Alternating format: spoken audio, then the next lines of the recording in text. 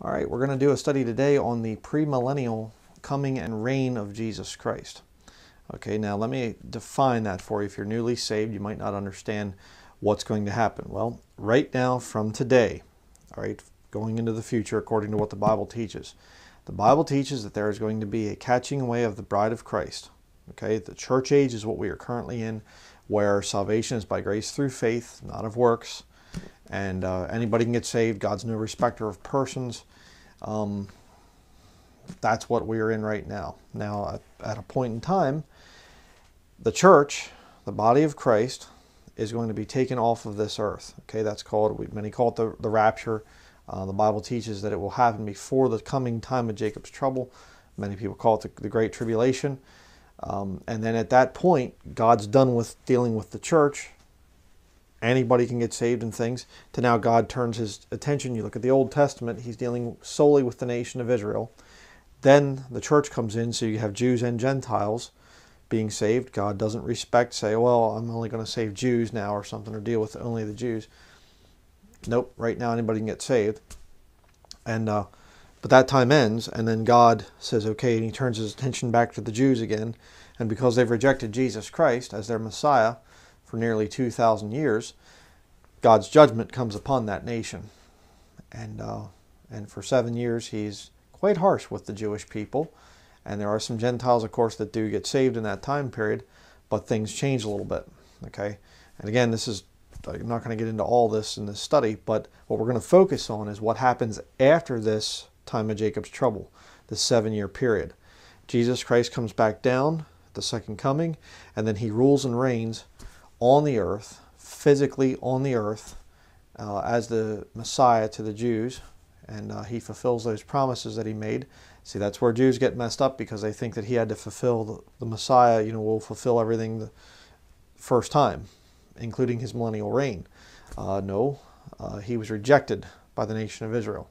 So his millennial reign was put off for a little bit of time, but when he comes back at the second coming, he's going to rule and reign from Jerusalem. Okay, so that's what the King James Bible teaches, and I'm going to show you that today. And you can turn in your Bible to Psalm 2, back in the Old Testament. So the teaching there, and to kind of finish up what I was saying, the millennial kingdom is basically going to be Jesus Christ physically on the throne over in Jerusalem, and the Christians, those that have been saved and they get caught up before the time of Jacob's trouble, go through the judgment seat of Christ, and then the marriage supper of the Lamb, come back down, the marriage of the Lamb, and then the marriage supper is down on the earth, and then we rule and reign with Christ for 1,000 years. And we're going to talk about this as we go through this study. So, premillennial coming of Jesus Christ and reign of Jesus Christ is Jesus comes at the beginning of the millennium, and he is there the whole way through it with his saints ruling and reigning. So if you're a Christian today, and if you've never heard of this before, understand that it's not just you go to heaven when you die. Okay, that's there. But the beautiful thing is there's going to come a point in time when you're going to hear your name called, and you're going to go up. That's the rapture. And you're going to be there, spared from the events that are going on in the book of Revelation. And then you get to come back down and live here in an incorruptible body, a body that's not going to get sick, that's not going to feel pain, and you're going to be here for 1,000 years. So if you've had some kind of frustrated ambitions, things that you've wanted to do, and places you've wanted to go, and whatever else, and you're just like, I don't know if I'm ever going to get to see whatever, well, you're going to be coming back here to this earth, and it's going to be restored, and no more wickedness and evil and things in that premillennial, kingdom of Jesus Christ. The millennial kingdom, I'll say it that way.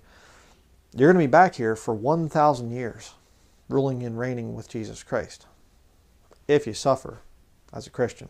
Okay, we're going to get into that too.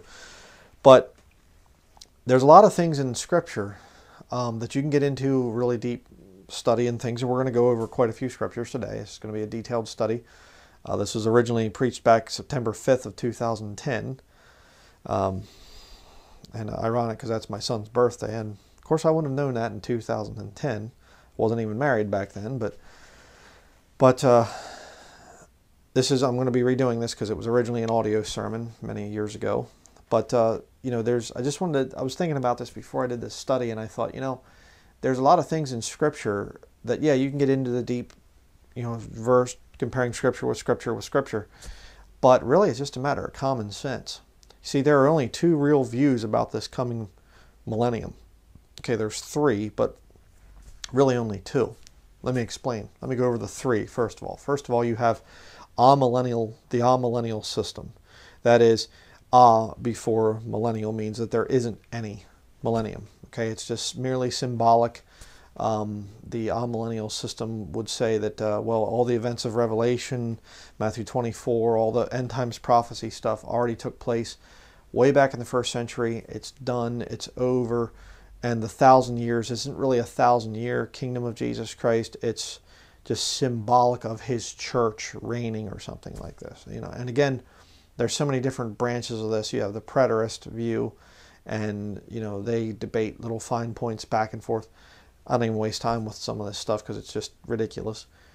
Basically, the Catholics are amillennial. They're the ones that are teaching a lot of the amillennial stuff. Then you have the Reformed school of thought, where it's post-millennial. Right? The church gets to such a point of wonderful goodness that it brings in a 1,000-year kingdom of the church ruling and reigning, and Jesus Christ is in heaven. Jesus Christ isn't physically on the earth, you see. It's the church, and then Jesus Christ comes back at the end of that, you know, post-millennial system. And again, I've debated with these guys back and forth. I don't mean official debate, you know, because I think that's a waste of time. But I've gone back and forth with these people. Oh, we don't believe that. You're ignorant of our position. Blah, blah. And you get through the whole thing arguing points with them and stuff like this, and you get to the end, you're, you know, it's like, yes, I do understand what you believe, and yes, you do say these things. So, but then the third and the right one is the premillennial coming of Jesus Christ and reign of Jesus Christ there, where he's there for the whole millennial kingdom. So those are the three different types: amillennial, postmillennial, and premillennial. All right, now there's three, but there's really only two. Okay. The two are either the Church of Jesus Christ is currently reigning or will reign in the future, or the Bible-believing system is understanding that man is a failure and always will be a failure, saved or lost. Okay, and there's no way even saved Christians could bring in a 1,000-year kingdom with the church ruling and reigning without Jesus Christ physically on the earth. See, either you believe Jesus Christ has to be here physically to fix things up, or you believe the church does. That's really the only two different types of beliefs. The church brings in peace, or Jesus Christ has to come up and help us out because we're such stupid sinners. I'm in the second camp. Thank you very much. I'm never going to think that I'm so holy that I can be part of some church system that can bring world peace and whatever else and control things for 1,000 years. You're out of your mind. Most churches don't last, 10 or 15 years. All right, going to bring it 1,000 years. Sure. But let's start out here. Psalm 2, verses 6 through 9. Yet have I set my king upon my holy hill of Zion. I will declare the decree. The Lord hath said unto me, Thou art my son, this day have I begotten thee. Prophecy about the coming Messiah, about Jesus Christ. Ask of me, and I shall give thee the heathen for thine inheritance, and the uttermost parts of the earth for thy possession. Thou shalt break them with a rod of iron. Thou shalt dash them in pieces like a potter's vessel. All right. Ask of me, and I shall give thee the heathen for thine inheritance, and the uttermost parts of the earth for thy possession. Jesus is going to get physical rule and reign here on this earth. Why? Because it was promised to him. Pretty significant. Actually having God manifest in the flesh physically here on the earth, ruling and reigning. Looking forward to it. Turn to Psalm 47. Psalm 47, beginning in verse 1. O clap your hands, all ye people. Shout unto God with the voice of triumph. For the Lord Most High is terrible. He is a great king over all the earth. He shall subdue the people under us, and the nations under our feet. He shall choose our inheritance for us, the excellency of Jacob, whom he loved, Selah. God is gone up with a shout, the Lord with the sound of a trumpet. Sing praises to God, sing praises unto our King, sing praises. For God is the King of all the earth. Sing ye praises with understanding. This will be important later. We'll see about this. God reigneth over the heathen. God sitteth upon the throne of his holiness. The princes of the people are gathered together, even the people of the God of Abraham. For the shields of the earth belong unto God. He is greatly exalted. Now you look at that thing, and if you are honestly reading that with a clear conscience and just understanding plain English, you're seeing this is people praising him in person. Okay? And he is sitting on a throne, and the heathen are there for his inheritance and the whole deal. He's on the earth. But you see, lost people try to spiritualize things that they don't understand or that they don't like from Scripture. And you will see that thing. And again, if you see my study on Let Them Alone, there are some people that you'll meet and they'll just be so bullheaded about this thing, and you just got to say, okay, see ya, goodbye. Jesus Christ is the only one that can restore things on this planet. You know, got to tell you a little story here. I've said this in other sermons, but there was an old man, he was a janitor the one time, and he heard a preacher say that this world sure is a mess, isn't it? And this old man, this old janitor, he said, no. He said, this world's not a mess. The preacher said, what are you talking about? He said, I've been a janitor for 50 years, we'll say. I forget the exact number. And he said, I've cleaned messes up all my life. You can clean messes up. You can't clean this world up. Yeah, that's absolutely true. This world is in a very, very bad state. And to think that man can somehow bring in peace and man can fix things up and whatever else, man has had 6,000 years of history to prove that he has been a consistent failure. Every man. That's why the Bible says every man at his best state is altogether vanity. There's not a just man upon the earth that doeth good and sinneth not. Let God be true, but every man a liar. Over and over and over again. That's why people hate this book so much. This King James Bible, I hate this book because it's not like other holy books. Other holy books say man is great and man can attain to things and man is the measure of all things. Man is wonderful, man is great and all this stuff. King James Bible says, hey you, you know, you're rotten. You're no good. The very best that you can do is going to land you in hell. God had to send his son down to die on the cross to pay for your rotten, filthy hide. If you're saved, you're saying, yeah, absolutely. Yep. You come to the end of yourself. But you see, that's why most people don't get saved. Because they don't want to come to the end of themselves. They're still hoping. There's some good there. I see good in everybody. God doesn't. There is none good. There is none that understandeth. They're all gone out of the way. Scripture after Scripture, I'm quoting Scripture. Scripture after Scripture after Scripture, what God thinks about man. And it isn't good. How on earth could man rule down here and bring in peace and everything else? It's not going to happen. Turn next to Isaiah chapter 2.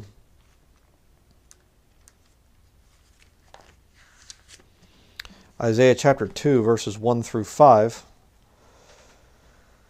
It says here, the word that Isaiah the son of Amoz saw concerning Judah and Jerusalem.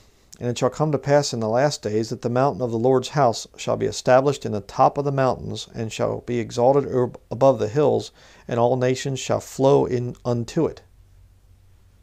Millennial kingdom. And many people shall go and say, come ye, and let us go up to the mountain of the Lord, to the house of the God of Jacob, and he will teach us of his ways. I don't need to go to Jerusalem right now for the Lord to teach me things. He's given me his word. He's given me his Holy Spirit. The Holy Spirit of truth, when he comes, he guides you into all truth. Why do I need to go to Jerusalem? But they will in the millennial kingdom. Let's continue. And we will walk in his paths, for out of Zion shall go forth the law and the word of the Lord from Jerusalem. From men? Well, if you're post-millennial or amillennial, that's what you believe. There should be a church that rules things and whatever else. And yet you look at the churches that do rule things, you look at the church, state type of countries, they make a miserable mess of things. Verse 4, and he shall judge among the nations, and shall rebuke many people, and they shall beat their swords into plowshares, and their spears into pruning hooks. Nation shall not lift up sword against nation, neither shall they learn war any more. O house of Jacob, come ye, and let us walk in the light of the Lord. It's funny because the second part there, from the colon on down to the end of the verse in verse 4, that's on the front of the United Nations building, about beating your swords into plowshares and things like that, spears into pruning hooks. In other words, they go from fighting to farming. And they have that thing on there. And yet the United Nations, I was going to say usual nuts, or, ugly Nazis, or whatever you want to make the UN. This is an old statistic, too. I have here written, they sponsored over 157 wars since 1945, since their founding in 1945. The UN sponsors wars and all this other stuff, but they're about peace. We're going to have peace as soon as we have just one more war. There's a few loose ends we need to tie up. We just got to go kill some more people with our peacekeeping troops, and then we'll have peace. Sure you will. I don't think so. Turn next to Isaiah chapter 9. It's really kind of funny. Was it World War I? I think, we've had a war to end all wars. No, you haven't.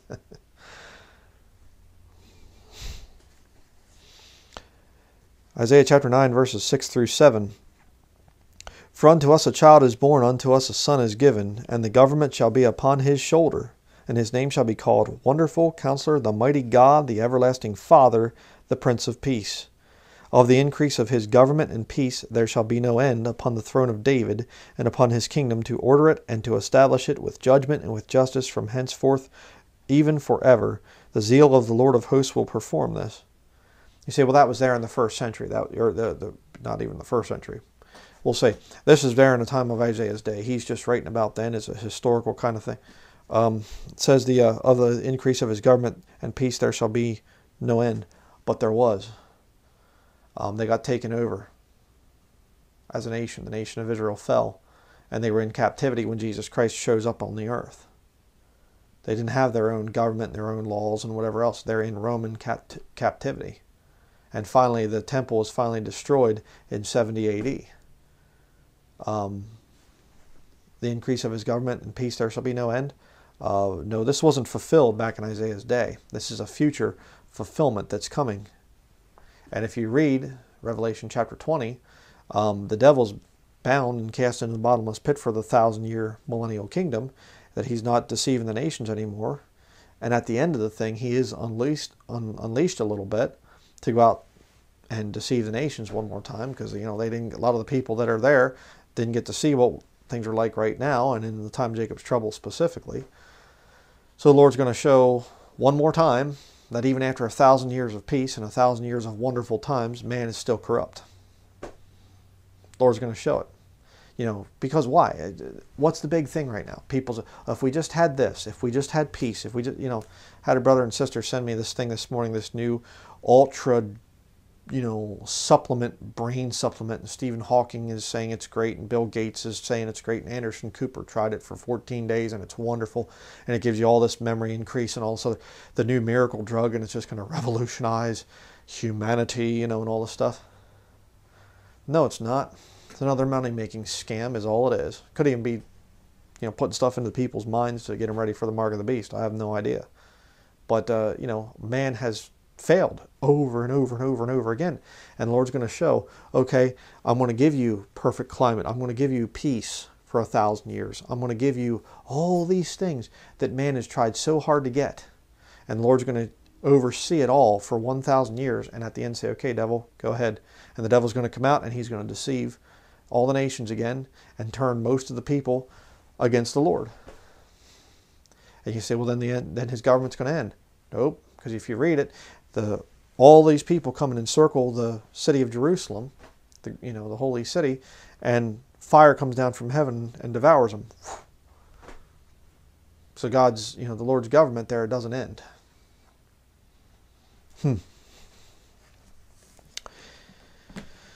So, again, the Lord's going to be on the earth for that. Turn next to the book of Micah. Back towards your New Testament, into the books of the minor prophets, and you'll find the book of Micah.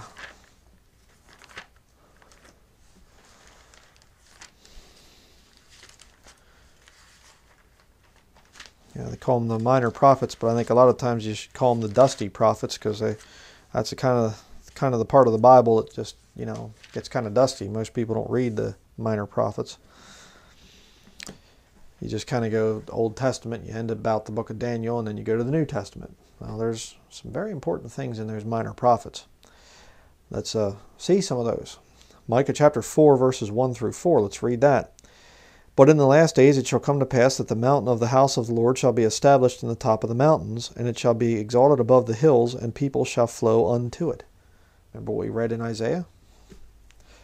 And many nations shall come and say, Come and let us go up to the mountain of the Lord, and to the house of the God of Jacob, and he will teach us of his ways, and we will walk in his paths, for the law shall go forth of Zion, and the word of the Lord from Jerusalem. Again, very similar to what Isaiah was saying.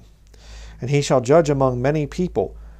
He shall judge among many people. See, you could say, well, it just means that you go up to Jerusalem, and when you get to Jerusalem, there's godly men there, and, a good Baptist church, local Baptist church and things. Excuse me. And, and they're the ones that it's the Lord's authority through them. No, it doesn't say that, though, in verse 3. He shall judge among many people. He's there. The heathen have been given him for an inheritance, and he is instructing in things and judging. And when does that judgment begin? Matthew chapter 25, with the judgment of the nations, when he decides who goes into the kingdom and who gets cast down into the lake of fire. But let's continue. And he shall judge among many people, and rebuke strong nations afar off. And they shall beat their swords into plowshares, and their spears into pruning hooks. Nation shall not lift up a sword against nation, neither shall they learn war any more. But they shall sit every man under his vine and under his fig tree, and none shall make them afraid, for the mouth of the Lord of hosts hath spoken it. It's going to be peaceful. It's going to be a amazing farming time. An agrarian world is what you would call it. Turn next to the book of Zechariah. Keep going towards your New Testament. Zechariah chapter 8, verses 1 through 3. Again, the word of the Lord of hosts came to me, saying, Thus saith the Lord of hosts, I was jealous for Zion with great jealousy, and I was jealous for her with great fury. Thus saith the Lord, I am returned unto Zion, and will dwell in the midst of Jerusalem, and Jerusalem shall be called a city of truth, and the mountain of the Lord of hosts, the holy mountain. Is Jerusalem a city of truth right now? Nope. The vast majority of people living in Jerusalem are living a lie. They're living the lie that Jesus Christ is not their Messiah. And that's why God's judgment and wrath is coming in the time of Jacob's trouble, Israel's trouble. You get all these papists out there saying, no, it's not Jacob, it's about the church.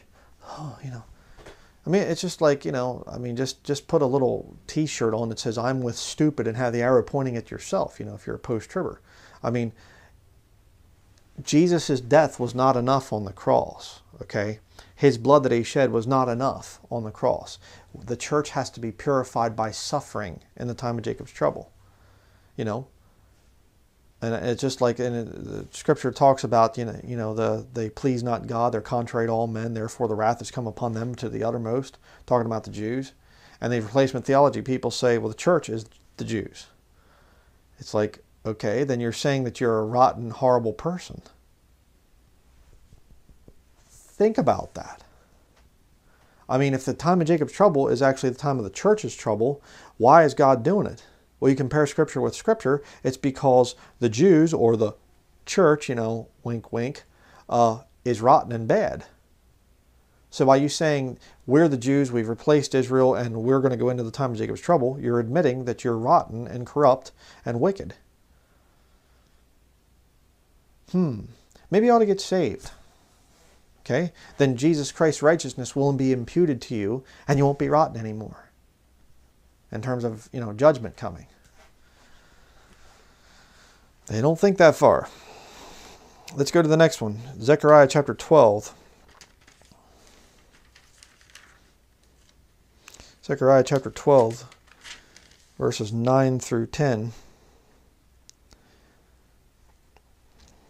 And it shall come to pass in that day that I will seek to destroy all the nations that come against Jerusalem. Who will? I will. The Lord, in other words. And I will pour upon the house of David and upon the inhabitants of Jerusalem the spirit of grace and of supplications, and they shall look upon the church whom they have persecuted. Excuse me. Read along in your King James Bible, please. It says, and they shall look upon me whom they have pierced. Does Jesus Christ come back before the millennial kingdom? Yes, that's very clear. And of course, some of the, post-millennials, I was going to say astute ones, but that's not really accurate because they're not that smart. They say, well, he comes down at the second coming, and then he goes back up for the millennial kingdom, and then he's up there, and then he comes back down again. Okay, sure. No, he's there.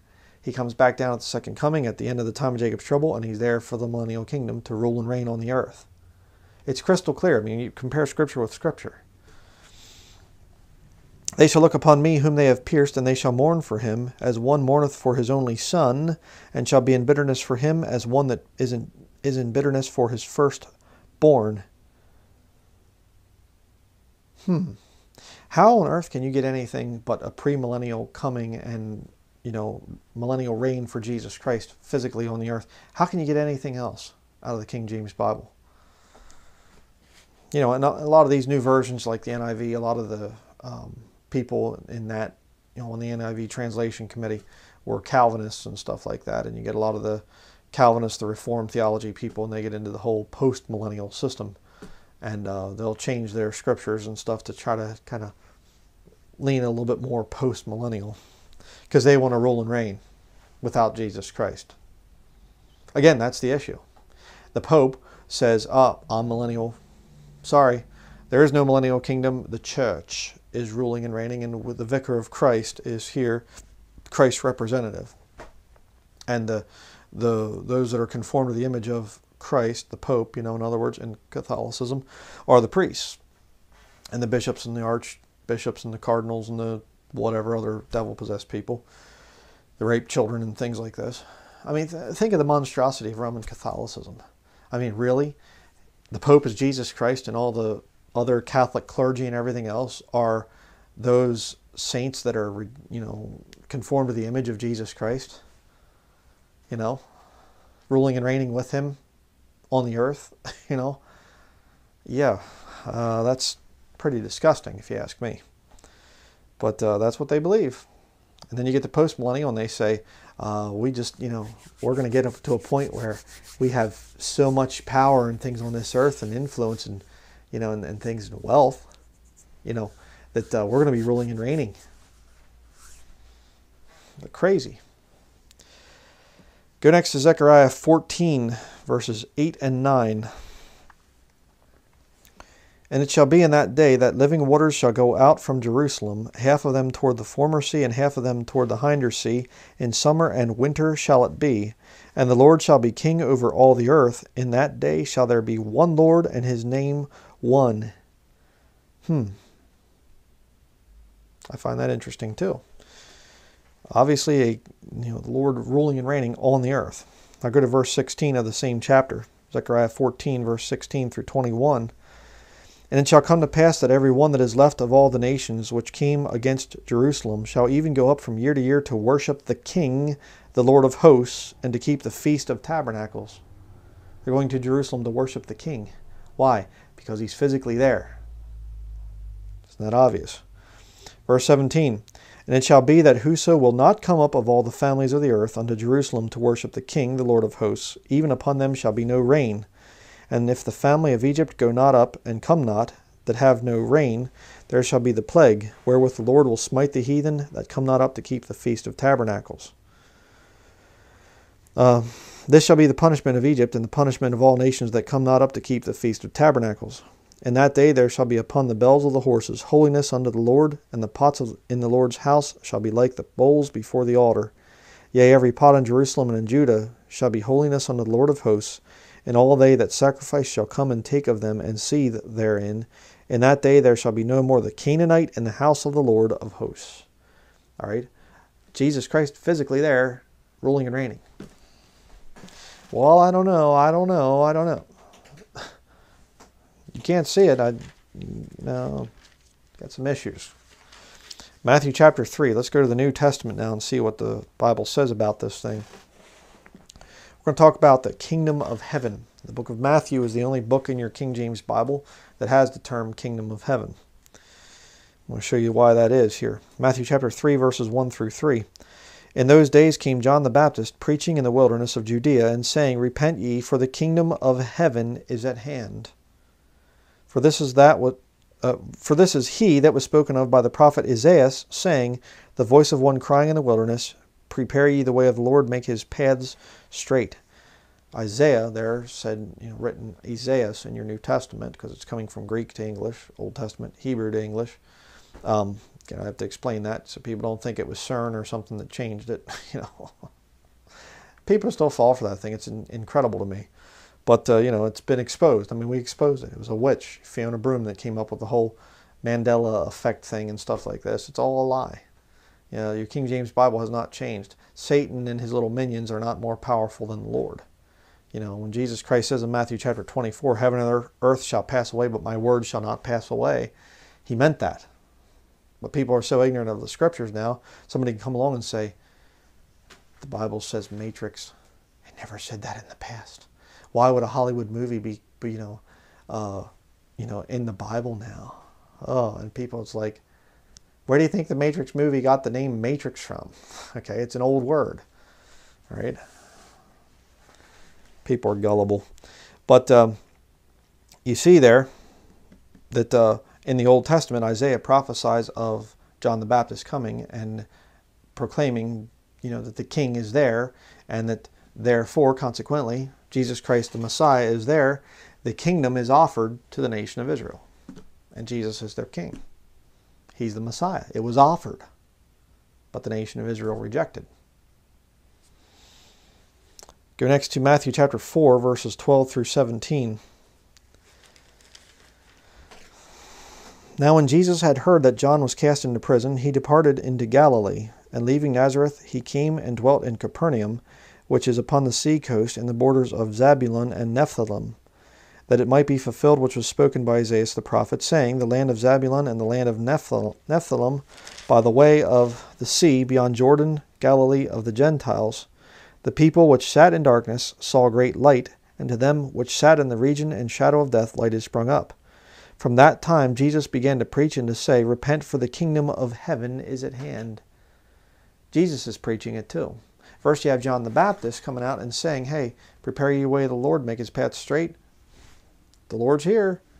The kingdom of heaven is at hand. Do you want the kingdom? Do you want the Messiah? He's here. Are you ready to accept him? And the Jews said, That guy? No, that can't be the Messiah. He's a homeless Jewish carpenter, questionable birth, and no education. How knoweth this man letters, having never learned? They said about Jesus Christ, God manifest in the flesh, the source of all truth. He doesn't have any degrees. Brilliant, real smart there on their part. Pharisees and scribes and Sadducees and things, and they're going, not this guy. No. And the Lord's going, John says it first, and the Lord says, Repent, the kingdom of heaven is at hand. I'm here. They rejected.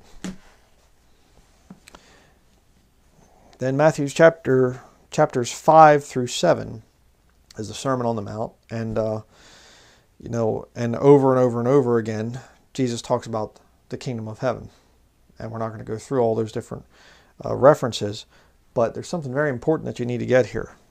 Matthew chapter 5, verse 34 and 35. It says here, But I say unto you, swear not at all, neither by heaven, for it is God's throne, nor by the earth, for it is his footstool, neither by Jerusalem, for it is the city of the great King. Is Jerusalem the city of the great king right now? Nope. Can you find out about Jesus Christ or offer sacrifice up to Jesus Christ by going to Jerusalem today? No. No. But they will be able to after the time of Jacob's trouble. Again, understand just a simple, basic thing of Scripture here, brethren. Right now, we're in the church age. The just shall live by faith. We walk by faith, not by sight. Right? Saved by grace, through faith, not of works, lest any man should boast. Ephesians chapter 2, 8, and 9. You can read that. All right? That's how things are right now. But the Jews require a sign. And the Jews are saying, he was our Messiah? No, he didn't do this and he didn't do that. He didn't fulfill all the prophecies of the Messiah, so he couldn't be our Messiah. They get a real attitude and things like this. And he's not our Messiah. He couldn't be our Messiah. Well, you see here in the New Testament, we reject the New Testament. We'll take the Talmud instead. We reject that New Testament. It's all a book of lies. It's Jewish hate and replacement theology and stuff. The Catholics have used it, so it's used to kill us. So we hate the New Testament. We reject it. Well, what's it going to take for the Jews to accept the New Testament? Signs. Specifically at the hands of two men. The two most revered men in all of Judaism. Orthodox Judaism. The modern Judaism, it's just secular stuff. They don't care really what the Bible says, even in the Old Testament. But Orthodox Judaism, they revere two men more than anybody else. Moses and Elijah. Moses, the giver of the law. Elijah, the prophets. Okay? So those two men are going to come back, and Revelation chapter 11 talks about it, and they're going to do signs and wonders. Moses is going to be repeating a lot of the things he did in front of Pharaoh, Egypt, to bring them out there in the book of Exodus, to bring the nation of Israel out of Egypt. Okay? The nation of Israel right now symbolically is in the world. They are very worldly. Egypt is a type of the world. See how it all works out? The Jews are again in bondage to Egypt, also known as the world. They're there, and Moses is going to come back and say, I got some things to show you. They're going to go, who are you? Moses. What? Prove it. Moses isn't going to sit down and say, okay, let's get your Torah scrolls out, and we're going to this, and we're going to that, and stuff. He's not going to be saying anything of the kind. He's going to say, okay, you want proof? All right, watch this. Let's turn some water into blood. Wham! Let's have some plagues come. Let's smite the earth with all manner of plagues and things like that for 3.5 years. It's going to be something else. But again, that's going on over there in Israel, and he's smiting the earth with plagues. Why would that happen there and the body of Christ in the rest of the world be smitten with plagues when we haven't done anything to deserve it? No, the body of Christ is gone before the time happens. You see? It's right there. But the book of Revelation, the revelation of Jesus Christ, the full title there of the book, it's about the Jews being given a time there that they get to see the New Testament being confirmed with signs and wonders, so that they say, by the end of the thing, 7 years of that, 3.5 years of Moses and Elijah doing all kinds of stuff, proving things, preaching. I'm sure that they're going to be, preaching Jesus Christ to the Jewish people. And what are the Jews going to say? The most radical rabbis out there are going to be like, this is Moses and Elijah. Look what they're doing. Wow, this is really incredible. And at the 3.5 year mark, things get real bad, and things fall to pieces, and they're running for their lives. And by the end of it, they're going, I hope Jesus comes soon to save us. Pretty incredible. And then they're ready for that millennial kingdom with Jesus Christ as their Messiah, ruling and reigning on the throne in Jerusalem. That's how the thing's going to work out. Go next to Matthew chapter 10. Verses 5 through 7. Matthew chapter 10, verse 5. These 12 Jesus sent forth and commanded them, saying, Go not into the way of the Gentiles, and into any city of the Samaritans enter ye not, but go rather to the lost sheep of the house of Israel. And as ye go, preach, saying, The kingdom of heaven is at hand. Now, if you're non-dispensational, in other words, if you don't rightly divide the word of truth and say, well, what was going on here in Matthew is not the same thing that's going on today. Jesus shows up and he's offering himself as the King of the Jews. He gets crucified. They say, behold your king, the King of the Jews. See, he's there. They crucified their king. The Jews crucified their king. So that kingdom, that millennial kingdom, gets put off. And it was offered again after, Jesus went back up to heaven in Acts chapter 1. It's being offered again. And they reject him again. So they have, what's going to be happening to Israel in the time of Jacob's trouble, they fully deserve it. And it's going to be a very, very bad time for them. It's going to make the Holocaust there in Nazi Germany look like, a walk in the park. It's going to be a bad time for them. But you see right here, if you say, well, the whole Bible, Genesis to Revelation, the whole thing is for Christians. They were always preaching the same thing. Okay, then why is it that Paul's the apostle of the Gentiles and goes out and he's preaching to the Gentiles, but yet Jesus tells his disciples right here, go not into the way of the Gentiles, and into any city of the Samaritans enter ye not, but go rather to the lost sheep of the house of Israel. And as ye go, preach, saying, the kingdom of heaven is at hand. There's no preaching of the kingdom of heaven in the Pauline epistles, from Romans to the book of Philemon. There's no kingdom of heaven being spoken of there. There's no physical kingdom. See, that's called non-dispensational, not rightly dividing the word of truth. When you say the whole Bible's for me, they're preaching the same thing the whole way through it. Lost people believe that. People that don't have the spirit of discernment, the Holy Spirit there to discern the scriptures and say, wait a second, this can't be the same thing as what's going on back in the book of Romans or in the book of Ephesians or Galatians or whatever else. It's not the same thing.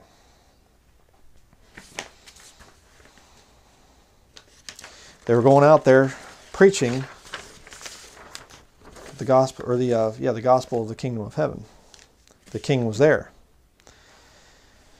Matthew chapter 11.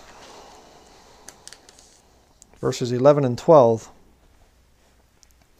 Verily I say unto you, among them that are born of women, there hath not risen a greater than John the Baptist. Notwithstanding, he that is least in the kingdom of heaven is greater than he.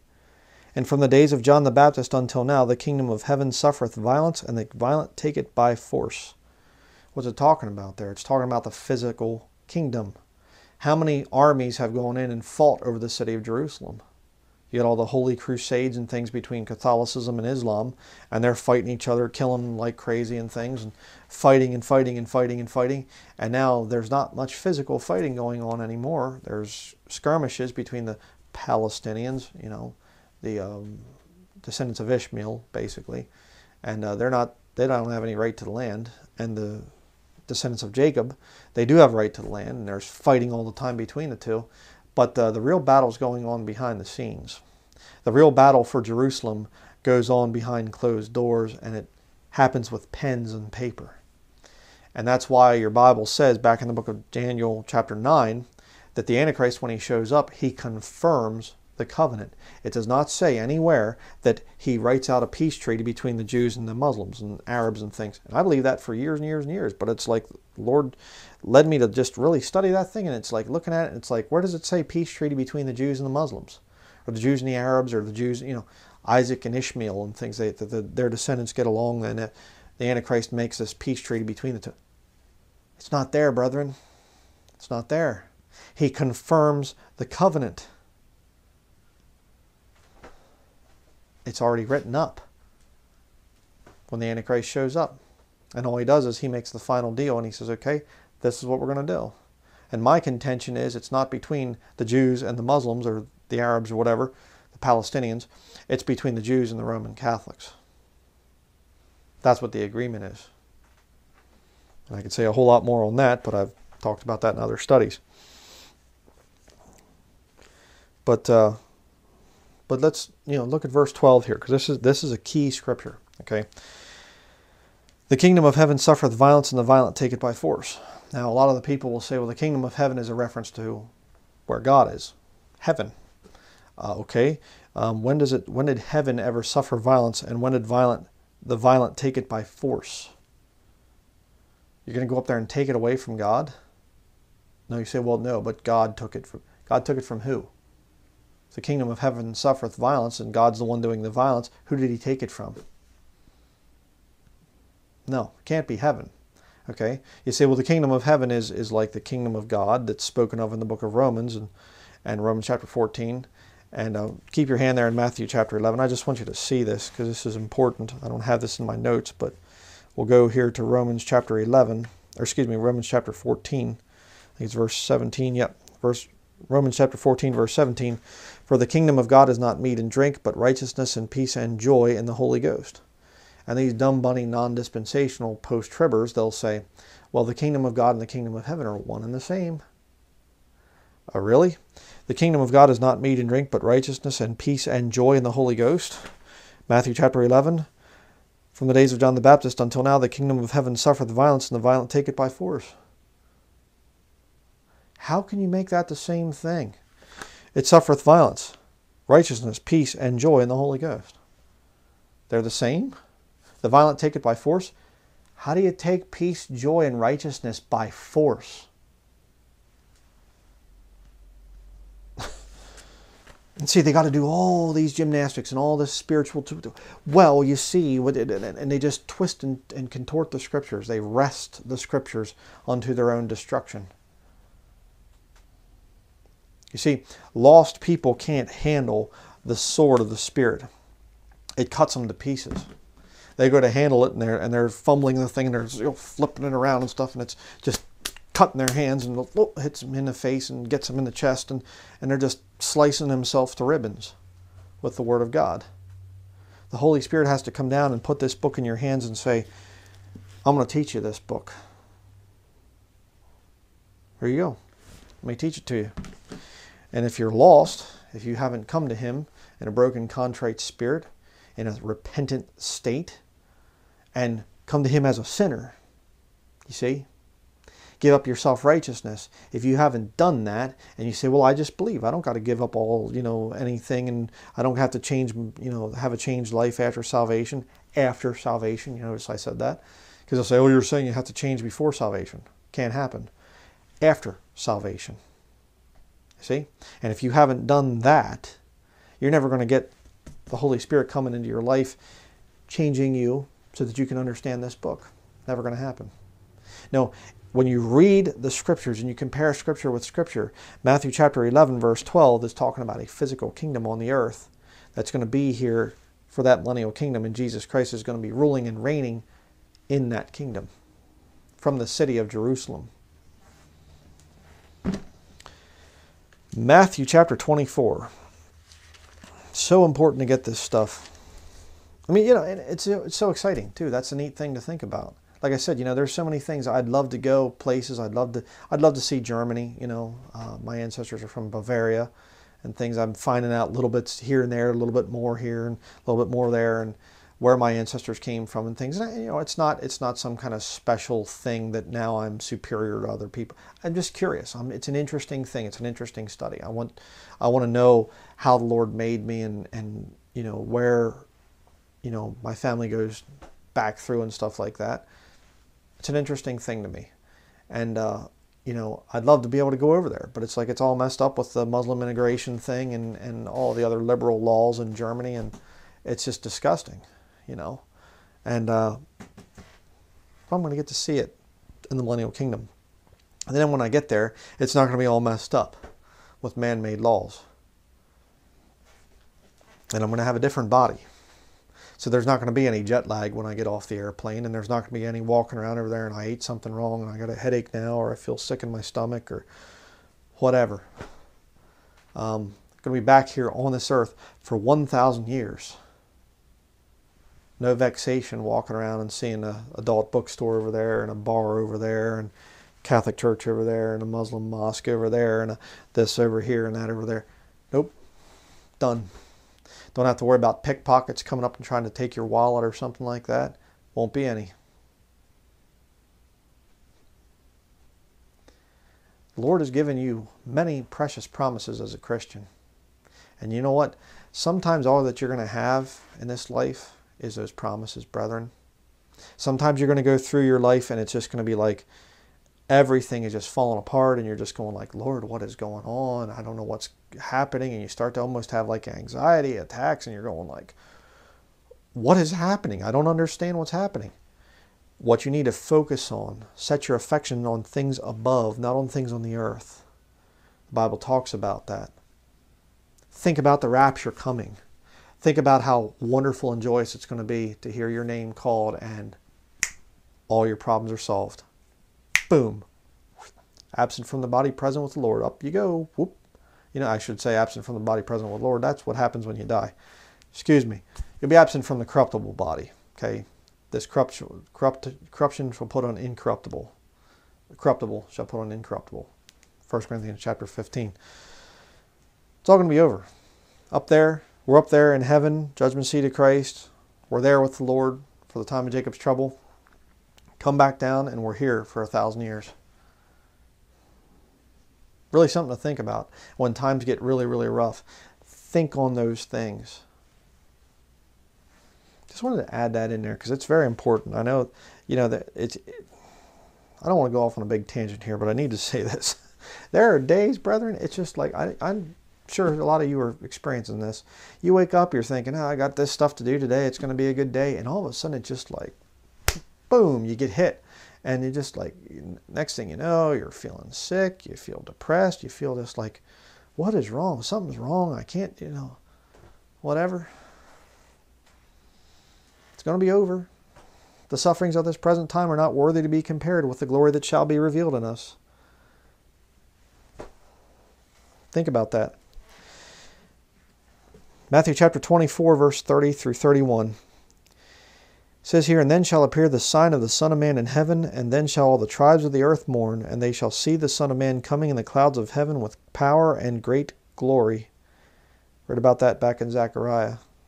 You know, that they're going to mourn when they see the Son of Man. And he shall send his angels with a great sound of a trumpet, and they shall gather together his elect from the four winds, from one end of heaven to the other. Jesus comes back to the earth, physically. Go to Matthew chapter 25, verse 31 through 34. I talked about this earlier, the judgment of the nations. Verse 31, Matthew 25, verse 31. When the Son of Man shall come in his glory, and all the holy angels with him, then shall he sit upon the throne of his glory, like he was promised. And before him shall be gathered all nations, and he shall separate them one from another, as a shepherd divideth his sheep from the goats. And he shall set the sheep on his right hand, but the goats on the left. Then shall the king say unto them on his right hand, Come ye blessed of my Father, inherit the kingdom prepared for you from the foundation of the world. And he goes down through there, and he judges them according to their works. No mention of faith. A lot of things change in the future. And by the end of the time of Jacob's trouble, it is definitely, they are seeing things. It is definitely walking by sight. There's no doubt anymore that Jesus Christ is God. None.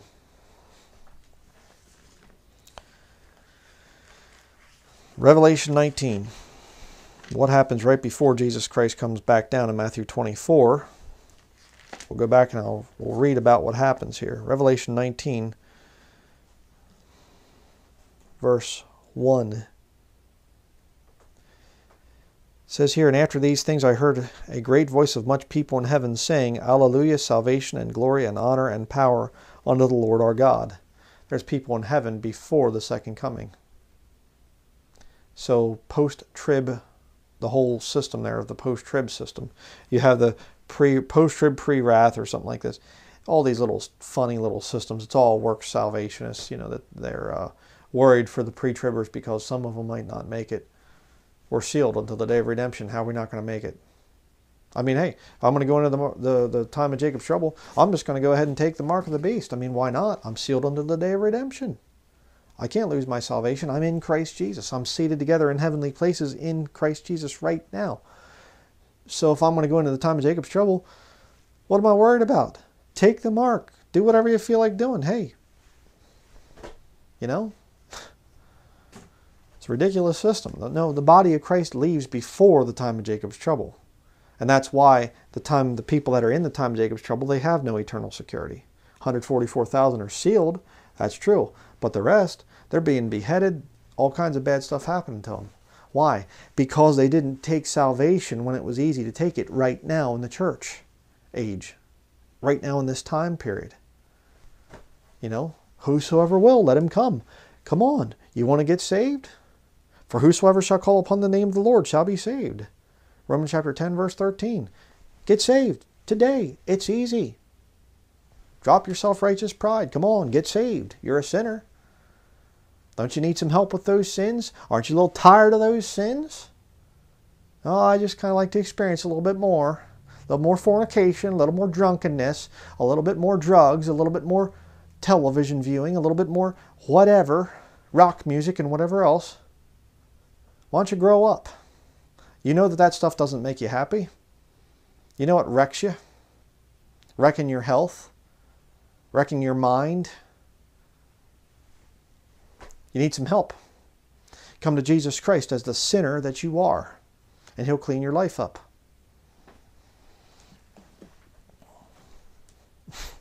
But let's continue. Revelation chapter 19, verse 2 through 10. We're going to read here about the marriage supper of the Lamb. For true and righteous are his judgments, for he hath judged the great whore, which did corrupt the earth with her fornication, and hath avenged the blood of his servants at her hand. The great whore there is Revelation 17 and 18, the Roman Catholic Church. Proven in many, many studies. And again they said, Alleluia, and her smoke rose up forever and ever. And the 24 elders and the 4 beasts fell down and worshipped God that sat on the throne, saying, Amen, Alleluia. And a voice came out of the throne, saying, Praise our God, all ye his servants, and ye that fear him, both small and great. And I heard as it were the voice of a great multitude, and as the voice of many waters, and as the voice of mighty thunderings, saying, Alleluia, for the Lord God omnipotent reigneth. Let us be glad and rejoice and give honor to him, for the marriage of the Lamb is come, and his wife hath made herself ready. And to her was granted that she should be arrayed in fine linen, clean and white, for the fine linen is the righteousness of saints. And he saith unto me, Right, blessed are they which are called unto the marriage supper of the Lamb. And he saith unto me, These are the true sayings of God. And I fell at his feet to worship him. And he said unto me, See thou do it not. I am thy fellow servant and of thy brethren that have the testimony of Jesus. Worship God, for the testimony of Jesus is the spirit of prophecy. Everything that we just read there, verses 1 through 10, happens before the second coming. And there's a whole group up there, the marriage of the Lamb and things is happening before the second coming. How could you be a post-tribber? Who's this group in heaven? Getting married to the Lamb before he even comes back down to the earth.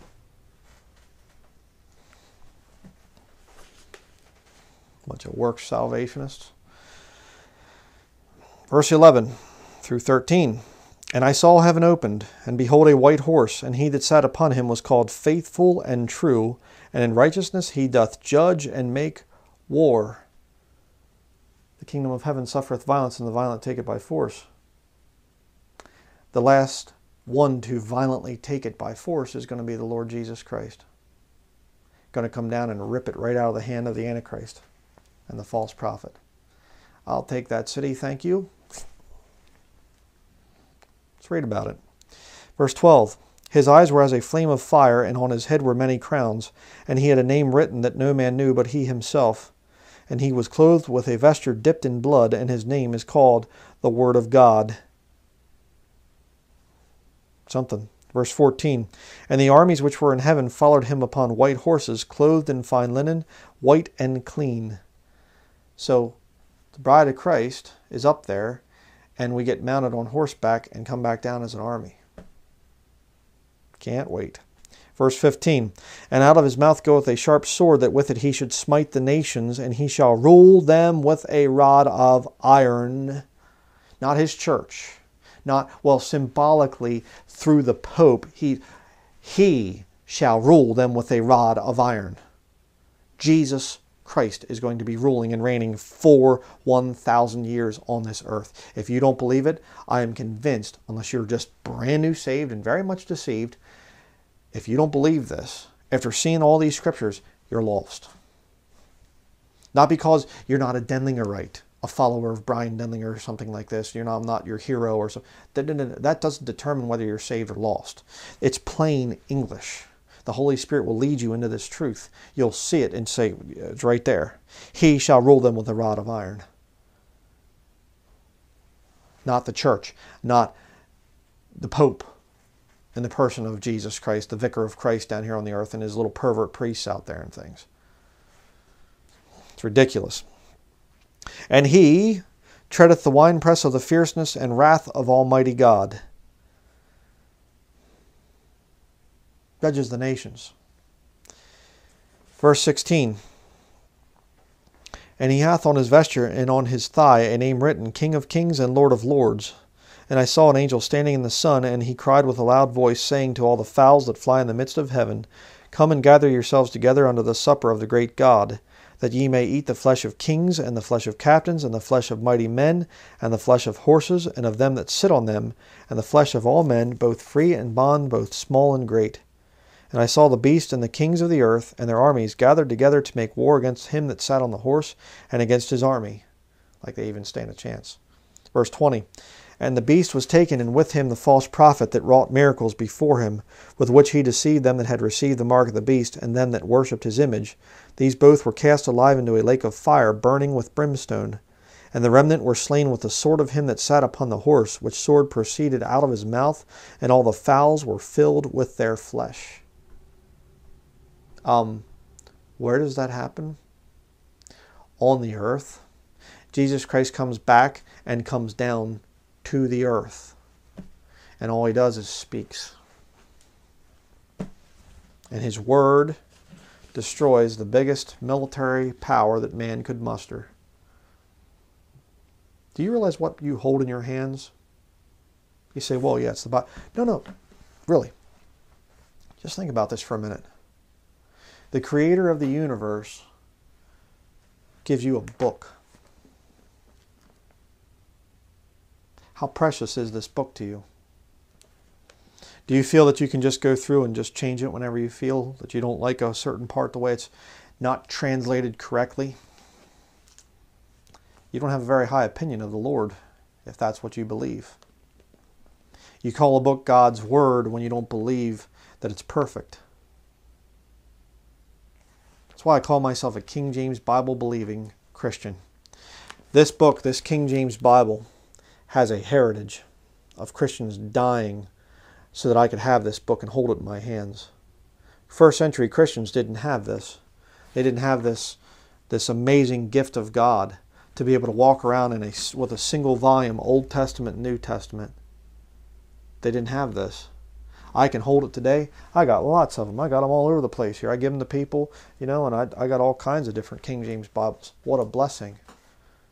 What an amazing gift of the Lord. And yet you have people who call themselves Christians, and they'll attack this book. And you say, okay, the King James Bible is not God's Word. What is? And they can't offer a substitute for the King James Bible. The Bible is somehow in here a little bit, in a few places where it's translated accurately. And it's here in the Nestle's text, which, I have 2 editions, actually 3 editions right here, 25th, 27th, 28th. It's in there, and we're always subject to change. Or maybe it's the majority text here, Hodges and Farstad, or maybe it's the Textus Receptus over here, or it's this or it's that. It's kind of in there, and well, some manuscripts into. How can you live like that? Or you can look at this King James Bible and you can say, you know what? This Bible has been used for over 400 years now. And this Bible has produced more fruit than any of this junk right here. And I do mean junk. The Greek is junk. Okay? Don't tell me it's an exact science. There's over 40 different Greek texts and multiple editions of each one of those. Okay, I should say many of those. Multiple editions. Don't tell me that this is exact over here. It's not. And this stuff over here didn't produce nearly, not even a tenth of the fruit of this King James Bible. It's kind of like there's an old bridge, and this old bridge is just solid, rock solid. Thousands and millions of people over the centuries have gone back and forth over this bridge. And over here is some brand new bridge that they just put up, and they said, we think it might work. It might need a few repairs, but I think it should be okay. Which bridge are you going to take? As for me and my house, we're going to serve the Lord, and we're going to read about Him in this King James Bible. Why? It's been proven. It's been tested for centuries. You get these new little... I'll get back to the study here in a minute. Just got to go on a little rant here. You get these new little... here's a good one. You know, the Green Bible, made from recycled paper, the New Revised Standard Version. It's a green Bible. It's got things in the front from people from the United Nations and things like this. And, you know, trying to think of where the one is. But, you know, this whole thing, it's printed on recycled paper, and it's trendy. It's no, it's actually a new bridge. It's not been tested throughout time. You know, Eugene Peterson, writer of the Message, says it's a great thing and all this other stuff. You know what this thing is? Garbage. This is the book. And you read through the New Revised Standard Version, you compare it to this King James Bible, you'll see where it changes vital doctrine over and over and over and over again. Disgusting. And one day God's Word, the words spoken by Jesus Christ, are going to destroy the greatest military power ever. Lord's not going to go down there with a sword and be whacking them and stuff like it. He's just going to open his mouth and speak. Power. There's power in the Word of God. Make sure that you have the real one. Okay? Revelation chapter 20. Now we saw Jesus comes down to the earth in Revelation 19. Revelation chapter 20, verses 1 through 3. Let's read that. And I saw an angel come down from heaven, having the key of the bottomless pit and a great chain in his hand. And he laid hold on the dragon, that old serpent, which is the devil and Satan, and bound him 1,000 years, and cast him into the bottomless pit, and shut him up, and set a seal upon him, that he should deceive the nations no more, till the 1,000 years should be fulfilled. And after that he must be loosed a little season. So we see, again, the Lord's down here on the earth. He doesn't go back up. Satan is bound, cast in the bottomless pit for the 1,000 years. Look at verse 4. And I saw thrones, and they sat upon them, and judgment was given unto them. And I saw the souls of them that were beheaded for the witness of Jesus and for the word of God. How can they be beheaded for the word of God if it doesn't exist in the end times? You ever think about that? And which had not worshipped the beast, neither his image, neither had received his mark upon their foreheads or in their hands. And they lived and reigned with the church 1,000 years. Oh, I'm sorry, I didn't say that. And they lived and reigned with the Pope and his priests for a few thousand years. Because 1,000 years doesn't necessarily have to mean 1,000 years. You know, it's 1,000 years, but not 1,000 years. You know, yeah, okay. The elevator doesn't go to the top floor, you know. Cuckoo. No, it says they lived and reigned with Christ 1,000 years.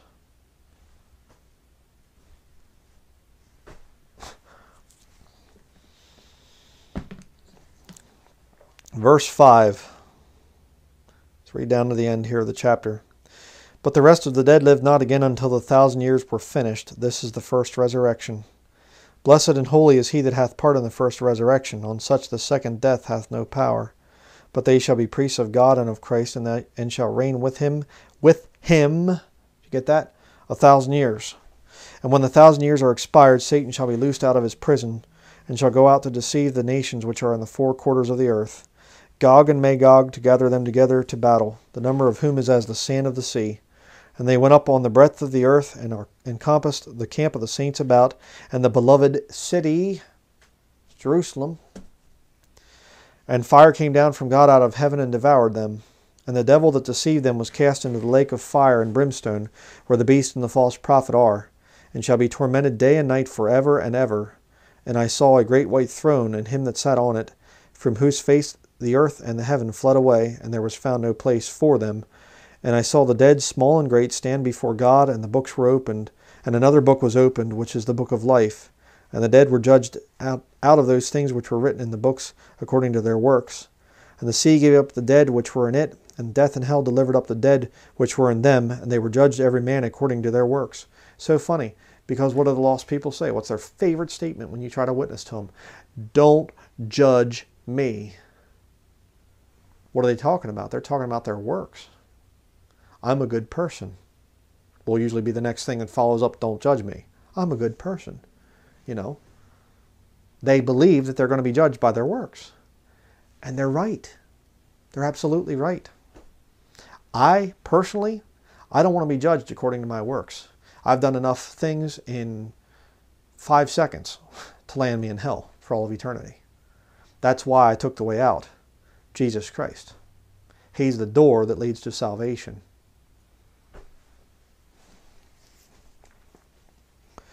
Verse 14, and death and hell were cast into the lake of fire. This is the second death. And whosoever was not found written in the book of life was cast into the lake of fire. Yeah. So what is the conclusion of the matter? What's the one last thing that we have to talk about? Well, if you're a Christian right now, there's I mentioned this earlier, the thing about suffering for Jesus Christ. Turn to 2 Timothy chapter 2. You see, yes, we're saved by grace. Yes, we're not saved by works. There are no works that will save you. Continuing works do not keep you saved. When you get saved, the Lord saves you. He gives you eternal life right then. Right? That's a very important thing to understand. That's eternal security comes in there. And people that go all over the place to try and say that, well, you can lose your salvation, it's because they are working their way to heaven 100% of the time. I've always seen that. Well, we can prove over here and we can prove over here that if you do these certain sins and if you do this and do that, then you'll lose your salvation and things like this. They're working their way to heaven. But if you put your faith in Jesus Christ and say, there's nothing here, okay? I put my faith in Jesus Christ. Right? You do that, well, what part do works have then? Well, works are there to earn rewards. Okay? First of all, prove that you're legitimately saved. Right? There will be a change, I mean, it's real rocket science there. You get saved by the God of heaven and His Holy Spirit moves into your life and people debate whether or not there should be a change there, I think that there's going to be a little bit of a change when the God of the universe puts His Spirit into you. I think a few things might change, But the works there, works meet for repentance, to prove that you've truly come to the Lord in that, proper state, ending your self-righteousness. Secondly, your works are there to earn rewards at the judgment seat of Christ. Thirdly, the works are there to earn you a place in the millennial kingdom. Okay, and I do believe that all Christians will be there in the millennial kingdom in some way, shape, or form. But the level of service that you get to do for the Lord, ruling and reigning with Christ, in other words, that level of service will be dependent upon what you've done in this life for the Lord. And when you are working for the Lord, something happens. It's called suffering. All right? Let's look here. 2 Timothy chapter 2, verse 11, begin there. It is a faithful saying, for if we be dead with Him, we shall also live with Him. When you die to yourself, your self-righteousness dies. You die and say, I'm not going to earn my way into heaven. I put my faith in Jesus Christ. He gives you new life. You become a new creature in Christ Jesus. Verse 12. If we suffer, we shall also reign with Him. When you suffer as a Christian, that will earn you your suffering because you're working for the Lord, you see. That's going to earn you millennial inheritance. If we deny Him, He also will deny us. And the no eternal security works salvationists jump up and down and say, see, He'll deny you if you deny Him. Keep reading. It's talking about inheritance. If you deny Him, if you're ashamed of the Lord, you don't live for the Lord, He's going to deny you inheritance. How do you know? Verse 13, if we believe not, yet He abideth faithful, He cannot deny Himself. Once you get saved, you are in Christ Jesus, bone of His bone, flesh of His flesh. He can't deny you at that point. All right? Verse 14, of these things put them in remembrance, charging them before the Lord, that they strive not about words to no profit, but to the subverting of the hearers. That's what I'm doing right now. I am charging you right there before the Lord. I'm putting you in remembrance of these things and charging you before the Lord. Don't strive about words to no profit. You say, what are you talking about? Well, now, the reading here is an unfortunate reading. You see, the Greek word is pilukos or something. Just making up one, And it should be better translated. Instead of strive, it should be furiously fight or something. It subverts the hearers. How does it subvert you? When you hear some stupid preacher standing up there and he says, now, I prefer the Nestles, what is this one? Here's the 28th. Got to get the most recent one, you know. I prefer the Nestles 28th. And let me just show you a little nugget here from the Greek, you know, and things like this. And actually, the papyrus fragment number, blah, blah, blah, blah, blah, blah. You know what it's doing? It's subverting the hearer. Why? Because everybody thinks that they need to know this. You can't understand the Bible, you see. You can't have a real good relationship with the Lord and really be able to understand everything that the Lord has for you with just this. You need to have that. And you need to have that priest, preacher above you to expound the Greek scriptures to you, because you're just ignorant laity. I mean, you know, look at this. Look at this. I mean, really. What a blessing. They had all the, you know, critical apparatus down there and everything else. All these different numbers and things. Isn't, I mean, what a blessing. I mean, I was having a bad day the other day, you know, and I just opened up my Nestles text here and I just started reading, and it just like, wow, it was just such a wonderful thing. You know, out on the street the other day, and this guy was come up to me and he said, you know, got to talking, and I started witnessing to him, and I said, let me just show you the precious Word of God that will save your soul. Let me just show you that. Look at that. Isn't that amazing? I mean, right there, look at that. That line right there, isn't that something? You know? Stupid. Absolutely stupid. You can have the book right here. And it's so funny, too, because these people that defend this junk over here, they'll complain about the archaic words in the King James Bible.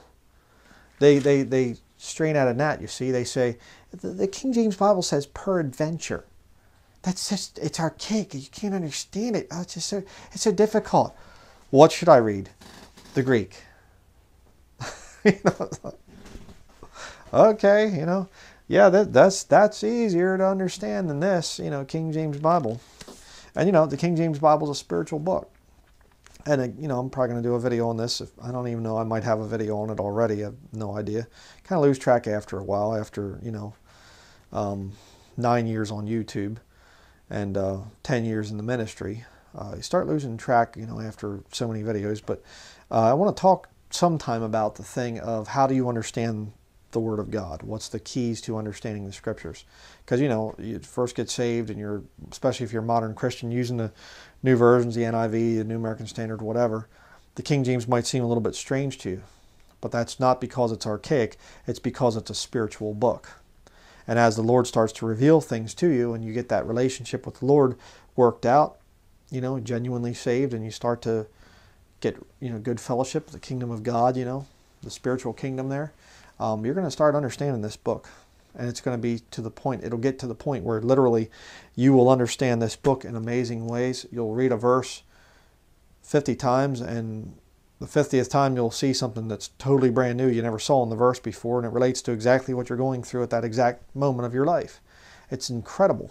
And you'll get to a point where you're reading this book and just being so blessed by this book, and you pick up a new version, it's just like, I don't understand a word of this thing. It doesn't even make sense. It's a spiritual book. Okay? But let's continue here. Don't strive about words. And simple, another little simple standard here that you need to come up with. If you see a preacher that knows about the Bible version issue and they still persist in using new versions, I'm pointing down here because that's where I keep all my new versions. They still persist in using their new version. Don't watch them for 1 second. Don't even watch them. The Holy Spirit is not guiding them to use one of the new versions. And again, if you don't know about this issue, this Bible version issue, the new versions that have come out since 1881, King James Bible was translated from 1604 to 1611. There were a few little minor changes there over the years. Some of the spelling was changed. The font was changed from a Roman font, or excuse me, Gothic font to Roman font. The style of the letters and stuff like that, in other words. And there were a few things, and the Bible that we have today is a 1769. By 1769, it was all the little things that had to change. And the English language was changing too, I might add. English was still a fairly new language in 1611. And these revisions were done, and from 1769 till today, this very day, this King James Bible has been the greatest Bible of all time. No question about that. And, you know, but the new versions from 1881 up until the present, the New American Standard, the English Standard Version, the New King James is blending of some King James readings and New Version readings. They'll use the Nestle's text and the majority Greek text right here. But it goes back to two different streams of manuscripts. Again, I'm saying this, you know, my more experienced viewers are probably going, yeah, we've heard this before. Yeah, but for the new ones, this set of Greek texts right here, the Nestle's 25th, 27th, 28th, this is an Egyptian, primarily Egyptian Alexandrian line of manuscripts. And I mean, I realize that there's some, you know, things back and forth on that. You know, it's not all just Alexandrian. I mean, I understand. But this is the vast minority, less than 1% of extant Greek manuscripts. In other words, if they find a Greek manuscript, less than 1% of the time it'll line up with this text here. And the Roman Catholic Church has used the Nestle's text for, you know, a long time. And, or variants thereof, you know. And then you have the majority text here, the Hodges and Farstad, which blends these. Well, let me say that this one over here is the Greek text from Antioch. It's a Syrian Greek text. It's used by the Greek Orthodox Church. This is called the received text, or the Textus Receptus. Okay, this one has been used. This has never been used by the Roman Catholic Church. They refuse to use the Textus Receptus, the received text. And this is primarily what the King James Bible is based on. Okay, primarily. Again, it's a big, detailed issue. And you say, well, but Brother Brian, and well, I'm getting ahead of myself again. I have a tendency to do that. This majority text here is a blending of Receptus and Nestle's. Okay. Now that I've said that, you say, well, Brother Brian, how do we know then which one is right? How do we know that the King James is right if it's not perfectly translated from the Textus Receptus and things like this? Well, you know, because of the fruit that it bears. And the King James Bible has borne the very, very best fruit. And, you know, when you study it out, it's, again, you can't say, well, the Textus Receptus is the perfect scriptures and there's, you know, just whatever. You can't say that. Okay, there have been different corruptions and different things and stuff down through the centuries. The King James translators, what made this Bible different is they not only used the Textus Receptus and ignored the Alexandrian Roman Catholic text, but they also used other ancient translations, many times that were older than even Greek manuscripts. The early Christians had and things like that. Some of the Romance translations of the Waldensian people, the Italians in northern Italy that did not follow Rome. A lot of the other foreign language translations. And ironically, the King James translators also had access. You can just barely see it up here. The Reims New Testament, put out by the Jesuit order in before, actually, 1582 is when it came out. And then the whole Bible in 1610, 1 year before the King James translation was done. And the King James translators actually had access to that. So these guys down here will say, well, we have new evidence here with this Alexandrian text, the Nestle's text, that wasn't available in 1611. It's not true. It was available in a different form up here. And the King James translators had access to it, and they compared Scripture with Scripture. They truly were experts at the translation process. But let's finish up here. One more verse to read here. Key scripture, one of the most important for Christians. 2 Timothy chapter 2, verse 15. Study to show thyself approved unto God, a workman that needeth not to be ashamed, rightly dividing the word of truth.